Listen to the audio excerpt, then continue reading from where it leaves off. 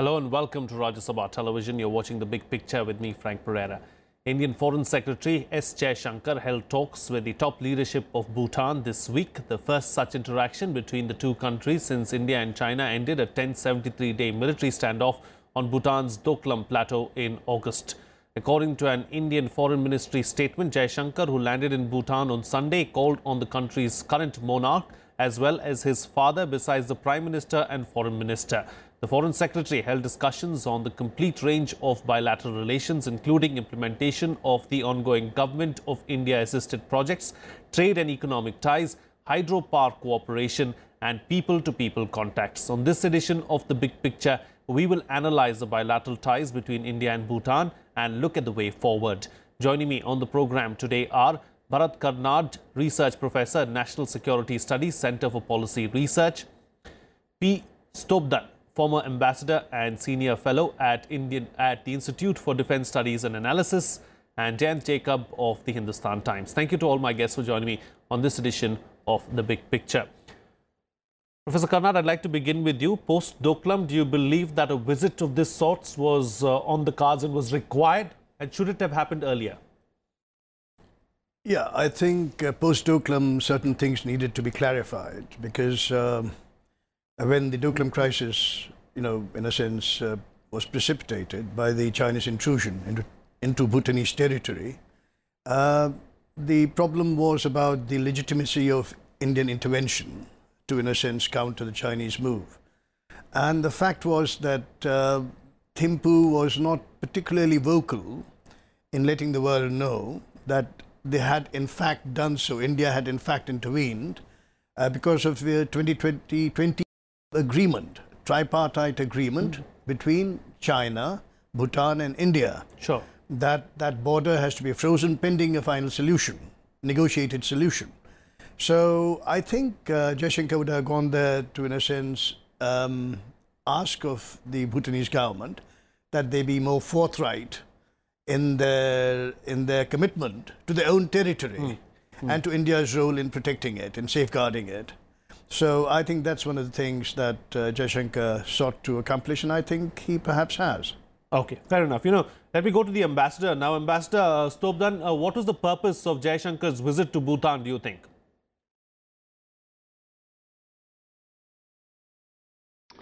No, as Mr. Karnad was saying, this was very important, of course. I would say that this should have taken place a couple of weeks before. Partly because this objective seemed to be to arrest the drift that has occurred at the diplomatic level. The standoff at Doklam was a military standoff. But the mainstay of our relationship with Bhutan is diplomatic and cultural, as you rightly said, people to people and deep political trust. I'm sure that something has happened, as Mr. Karnad was also talking about it. I think Mr. Jaishankar's visit this time is to arrest that whatever that misunderstanding, if any, may have occurred. And this was quite due, and I think this is a very important visit that I consider. And at the same time, I think there are a number of issues, as you rightly said in the beginning, that a vast range of bilateral issues that have been discussed. There are a lot of thorny issues, including GST, including demonetization. All these things have really impacted on the ground in the Indo-Bhutanese relationship, not just with Bhutan but also with Nepal. I think with the neighboring countries, we need to be very sensitive, whatever the policies that we evolve for ourselves at the national level. And I'm told that the GST itself has created so much confusion within Bhutan in terms of trade. The economy is very small and largely dependent on Indian export. So I think it was a good opportunity now to discuss some of these difficult issues, and I'm sure they must have found some solutions for the way ahead. All right, sure. Jayant, Jacob, I'd like to bring you into the picture now. What is the status of the ties, the bilateral ties between the two neighbors? I think by all means, Bhutan remains one of India's closest partners. That's, if you look at the bilateral relationship, the way these countries cooperate international issues. For example, other than India, Bhutan was the only country which, among major countries, which stayed away from One Road, One Belt initiative of China. Bhutan is not part of China-led Asia Infrastructure Investment Bank. Bhutan and India have a closer ties on UN issues, etc., etc. But at the same time, I think the way you see Bhutan through a Chinese prism, that has to change to an extent. Bhutan again doesn't have a very vibrant media, but if you go through what the young Bhutanese are commanding on social media, etc., I don't think the way you see Bhutan as taken for granted kind of a partner will last forever. So I think it is time India also take a relook at the way India has been dealing with Bhutan on major issues, especially when it comes to hydropower cooperation. The ambassador spoke about GST issues like that. Don't forget, Bhutan has most of its trade ties with India, perhaps with India only. It has to walk an extra mile, and India has to reinvent the way India deals with Bhutan to get the tie last longer and more enduring. That said, Professor Karnad, is there a need for India to revisit its Bhutan policy? Yes, I think it has to centrally rebuild it along a different structure. Basically, and what would that structure be? That would be, for instance, as Ambassador Stobdan mentioned, the GST and demonetization and so on have particularly hurt our neighboring countries, where Indian currency is legal tender. So what do you do with countries that have taken you on good faith, traded with you on good faith, and then realize that they have been stuck up like other Indians, I mean all the citizenry, with a problem that it's unable to solve by itself. I really hope that the Indian government is thinking about, in some ways, reimbursing the governments of Bhutan and Nepal and any other country that is so inconvenienced, to reimburse them for the deficits that perhaps they have faced in financial terms, and make up so that they don't feel as if they have lost out. Is very important. The other thing I think that is an issue is, I think, Thimphu's demand for slightly higher returns in terms of the hydroelectric plants that we are financing and we are building for Bhutanese, for the Bhutanese people, and the revenue they get from it. They want to up the revenue a bit, which is a very reasonable thing. It's a natural resource they are helping us to exploit. And of course, they benefit hugely from it, but equally, they want to be, shall we say, remunerated appropriately. So that is another thing I hope Jaishankar has at least achieved some measure of agreement on. Sure. Okay. You know, Ambassador, traditionally, of course, the ties between India and Bhutan have been extremely strong. Bhutan openly supported India during our wars with Pakistan and China. But as it stands today, can both the countries say that that we share the same kind of relationship?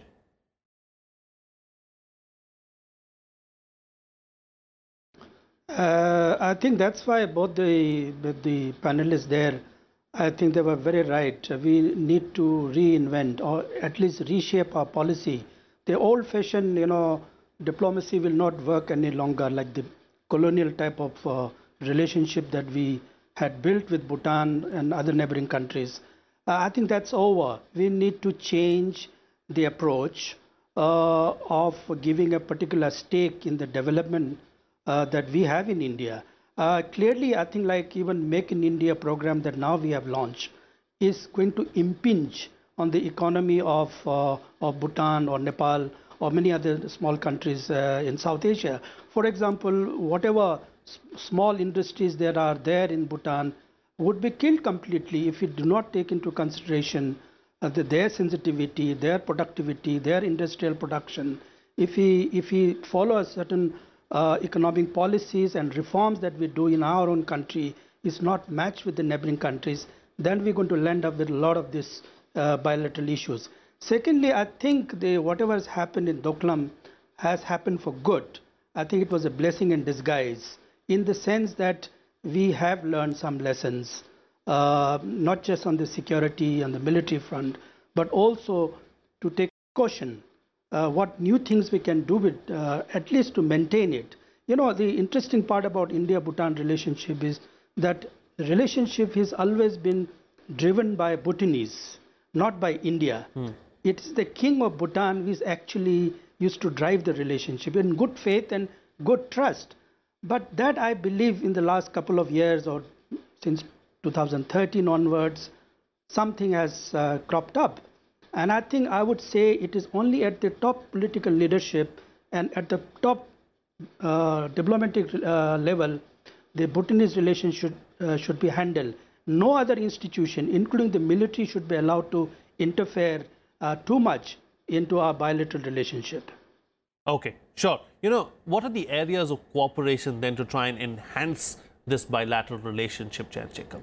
Frank, I think you have to address two existing issues. For example, if you look at the GST and the latent issue, what is India's plan grant assistance to Bhutan? It comes around 4,500 crore. Yes. What is Bhutan's trade deficit? It's 3,200 crore.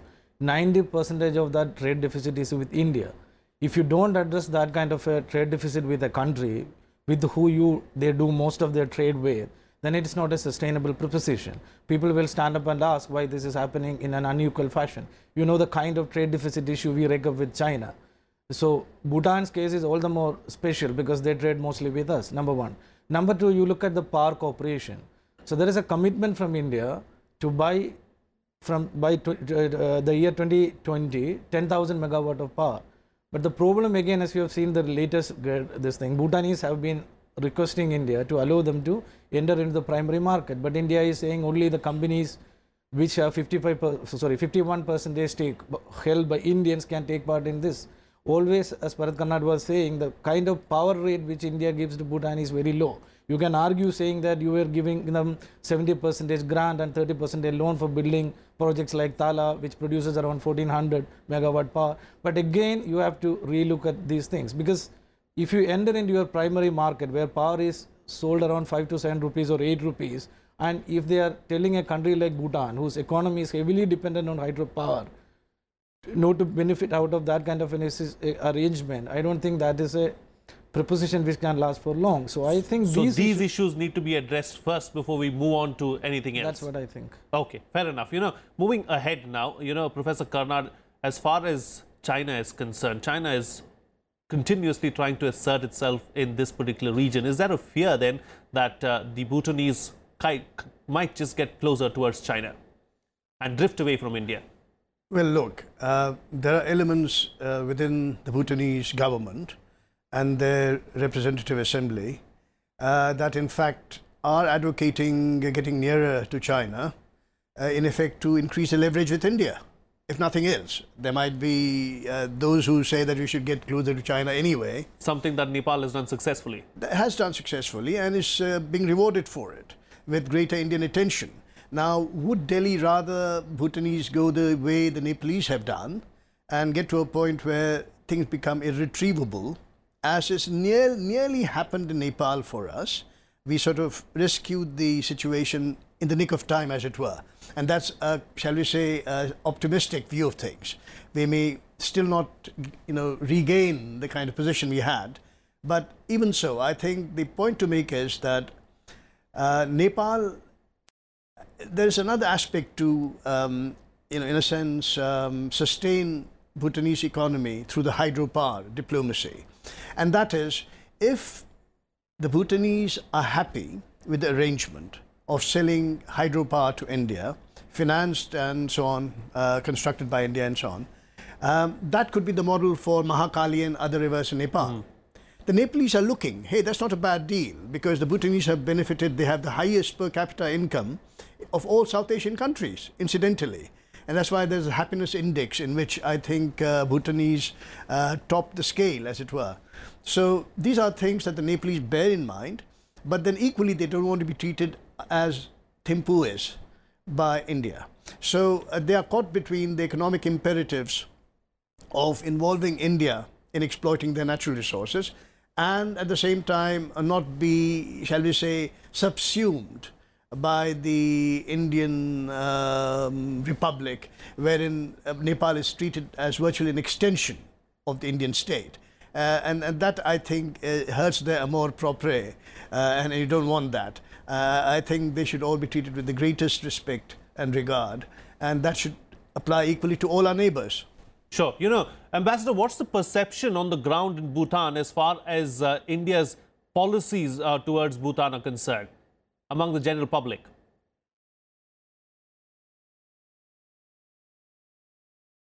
Well, I think nobody hates India. Everybody loves India.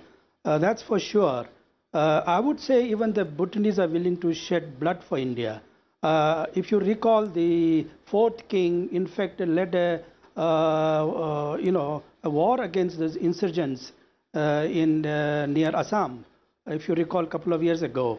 So they are willing to do anything for India. But I think it's only for us to see how this relationship has to be maintained. We are a bigger country. We are not a coherent in as much as that Bhutan has today, socially, politically, and culturally. So as a result, there are a lot of discrepancies between the two countries. We are a big democracy. There is a controlled democracy. And I think we need to take these things into consideration. Otherwise, I think next year you're going to have election now in Bhutan coming up. And if we, again, talk too much about flourishing of democracy in Bhutan and all these things, then the media will try to create a lot of confusion, that Indian role in the Bhutanese democracy and elections. This kind of confusion leads to a bigger problem. I think this is the time that we should restrain ourselves. Our media has to restrain, our print and electronic media especially. They bring out a lot of stories which really they're not appreciated by the Bhutanese themselves, because they don't like to operate the way we operate in India. We are a far bigger dynamic system that we have, which we like or we don't like, but we have that. But the Bhutanese are very sensitive about this kind of a thing. So that is why I said that it has to be regulated very, very carefully by a political leadership and senior diplomat, not just by some politicians keep visiting there, making speeches and this and that. That actually ruined our relationship with Nepal also in the past. So therefore, I think it's both economic, political, trade, all these things need to be regulated very, very carefully. Okay, fair enough. I'm going to go back to the point that we were talking about China.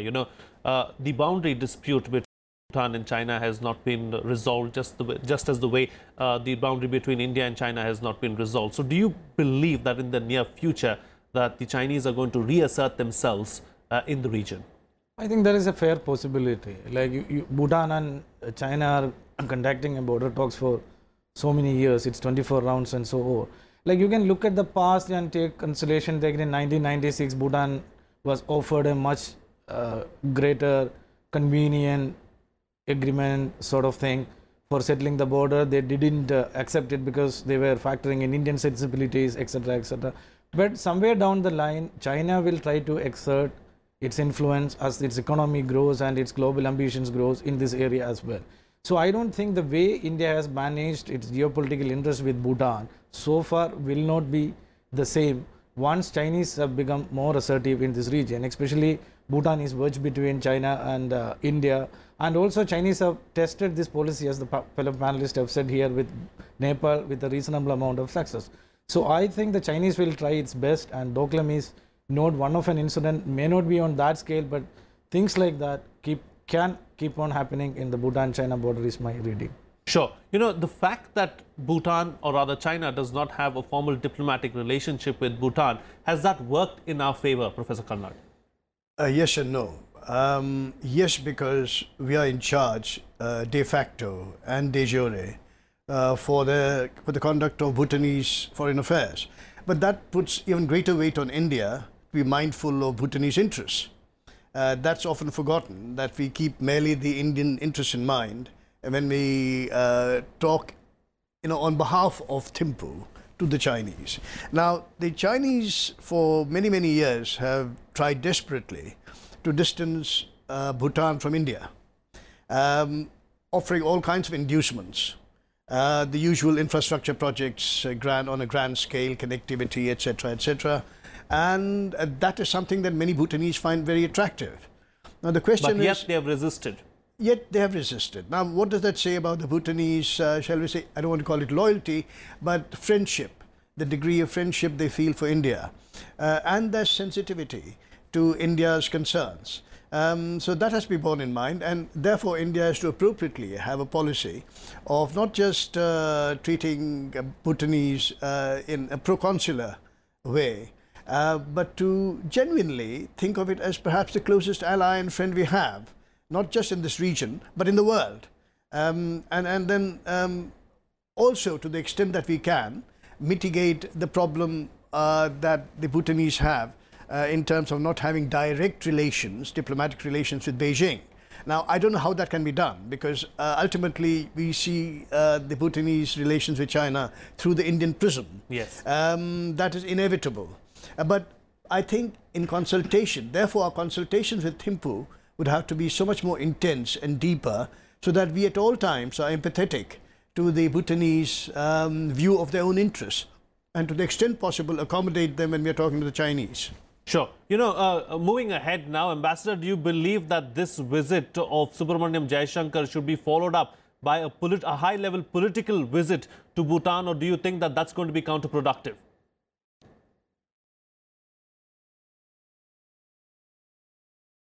No, I think the visit should take place from their side. There's no need for our leadership to rush to Bhutan at this stage. That would send a wrong signal. But I think the Bhutanese Prime Minister will always have a chance to visit New Delhi. That has been the tradition. In fact, you know, we used to trust the Bhutanese diplomats, senior diplomats, who used to be like our diplomat, the diplomats for India. They used to work for us in a way that internationally they are the goodwill ambassadors for India. But over a period of time, not just with the diplomats, even with the military institution in Bhutan, I think there is a trust deficit now. Those things need to be restored. After all, we have helped Bhutan build its own armed forces. We are training their military. Now, if we have trained the Bhutanese Royal Bhutanese Army, then we must also have trust in them in terms of defending their territories vis-a-vis China. But if you do not trust the Bhutanese, then there will always be a suspicion in our mind that surely Bhutan and China would be doing something together, and that leads to a lot of suspicion. I think it's better that Bhutanese should be put on the front, and even militarily, I think the Indian troops, if at all required their services, they should stand behind. That's what happened in Doklam. We jumped ourselves into the thing, and the Chinese kept on saying that Indian troops should withdraw, but they never said the Bhutanese troops should withdraw. So this is the cleverness of the Chinese. They play all sorts of game, and we need to be sensitive about all these things. And that's why I think some higher level leadership should be visiting India to strengthen the trust and or the traditional bond of friendship. I think Bhutan is the best friend that we ever have. We can't say that in the same length Nepal is a good friend of India. But okay, Bhutan is certainly a good friend of India. Indeed. I think we've asserted that point, that Bhutan is a very good friend of India. But what's the way forward? How can we take this friendship to the next level? So, Frank, I think also if you talk about the high-level visit, because Prime Minister Modi had chosen Bhutan as his first port of call, he went there. But the point is that down that level, like other ministry, they should also wake up to that vision. Like Prime Minister Modi went there, he also spoke a lot about hydroelectric projects, but still there are issues that can be sorted out at much lower level, still remain unresolved. So I don't think a high level political visit is necessary for that kind of issues to be sorted, number one. Second, for GST, Bhutan had clearly asked for an exemption from India. So I think it should have been granted. I don't know why it was not done. So I think even without a high level visit, there are some nut and bolt issues in the relationship which should be fixed first, rather than we always focusing that high level visit will take the relationship to the next level. Because if you talk to the average Bhutanese diplomat or average people, etc., they have these daily issues because they are heavily dependent on India. I think if you address these issues first, I think larger issues also some fine tuning is required, not a major overhaul is what you're suggesting at this point in time. Okay. Bharat, Karnad, close the show for us with your concluding remarks. Well, basically, I think if as we consider Bhutan to be a very good friend and very intimate ally, then I think it has to be given that stature and treatment.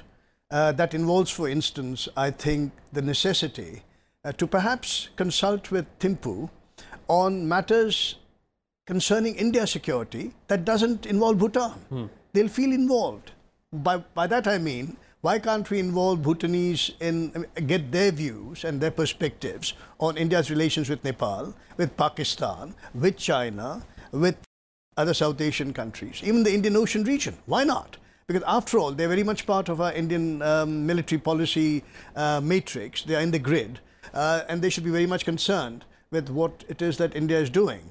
And to the extent that they feel involved, they'll feel all the more connected with India. And I think that's the way to go, because I think the idea is to increase Bhutan's role, give it the feeling, give the Bhutanese government the feeling that they have a stake in India's well-being, just as we have a very central stake in their well-being and future. I think you summed it up very well for us, and we'll wrap the show on that note. I'd like to thank all my guests for joining me on the program. Bharat, Karnad, P. Stobdan, Jayant, Jacob, thank you gentlemen for joining me on the program and putting things into perspective for us. That's all the time we have today. See you again next time.